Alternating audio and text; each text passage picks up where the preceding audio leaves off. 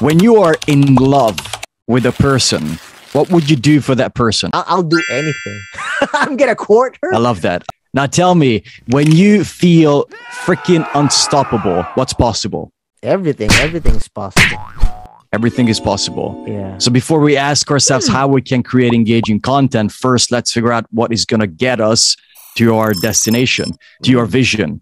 What will get you to the vision is for you to create the vision before you start, and you attach emotion to it, which is love.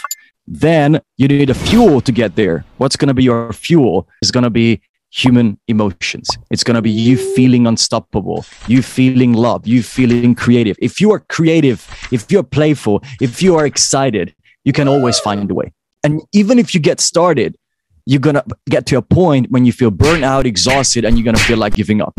In that point, the reason why you give up, it's not because it's hard. You're asking yourself, what's the point of this? Because it's meaningless for you. There's no strong why behind it.